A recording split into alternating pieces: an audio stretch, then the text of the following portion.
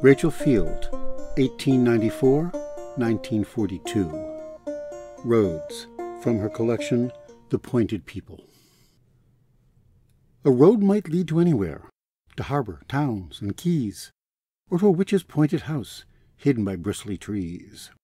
It might lead past the tailor's door, where he sews with needle and thread, or by Miss Pimm's, the milliner's, with her hats for every head. It might be a road to a great dark cave with treasure and gold piled high, a road with a mountain tied to its end, blue-humped against the sky. Or a road might lead to anywhere, to Mexico or Maine. But then it might just fool you and lead you back home again.